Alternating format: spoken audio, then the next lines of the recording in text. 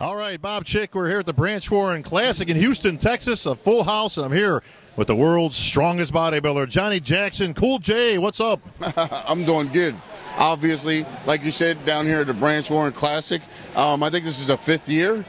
Seventh. The seventh year of the show. My God, it's huge. If you're not here, you're in the wrong place. You're missing out. Well, I'll tell you what, Johnnie Jackson, you're missing out. That's for sure. Johnnie, Olympia preps in full mode.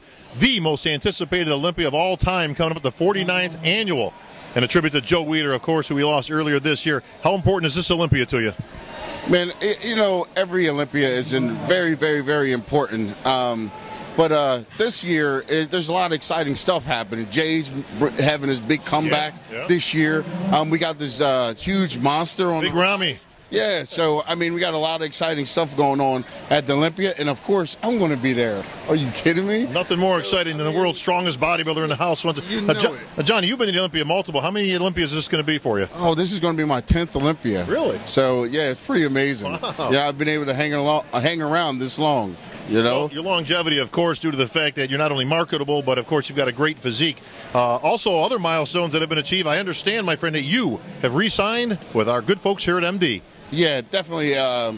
My hat's off, and a lot thanks to Steve for bringing me back, for bringing me on. I was with MD years ago, and then, our business discontinued, so to say, and then Steve brought me back, and it's been awesome ever since. I've been placing a lot better, and maybe it's just the mystique of being in the magazine and being on the MD team and all this stuff, and having that support team has helped a lot also, in this competing. Well, no question about that, Johnnie. Johnnie, let's talk and turn our focus to the Olympia now.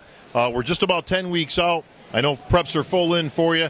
A lot of people, we've got some new names coming along, like I say, Big Ramy and some of the newer shows. But you qualified early this year, which has given you some training time to get ready for the Olympia. No last-minute qualifications needed for you, my friend. So how's the training been, and how's the preps coming for the Olympia? You know what? Thank God for that, because, I mean, you've been around just as long or longer than I have, and you've seen – right at the last minute or the last two shows, I'll happen to trip up and get into the Olympia. Right. And that hurts me also once you get in the Olympia like that.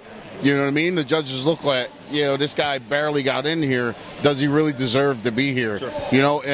Especially in the top 10. So qualifying early and already got it set in stone helps a whole lot.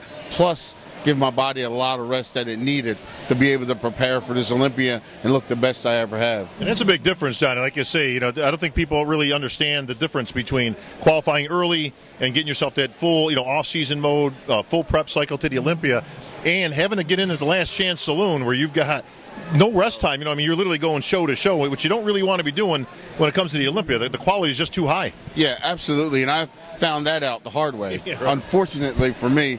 But like I said, I'm enjoying it this year. Had a lot more time to prep and the rest before my prep, and I think it's going to show, and I'm ready to do it. Well, I'll tell you what, you got your work cut out for you, my friend. As you know, probably the most competitive lineup in many, many years at the Olympia. Let me just get your opinion, Johnnie. You've always got a great opinion on what's going on in the world of bodybuilding. Phil Heath shooting for number 3. This big new guy, Big Ramy, on there at 290 pounds on stage. Of course, all your other buddies are showing up. The Wolf is in the house. The Blade will be there. Tony Freeman. So, you got all the regulars. A couple of the new guys also will be on hand. Where do you see yourself in this lineup? What's the goal?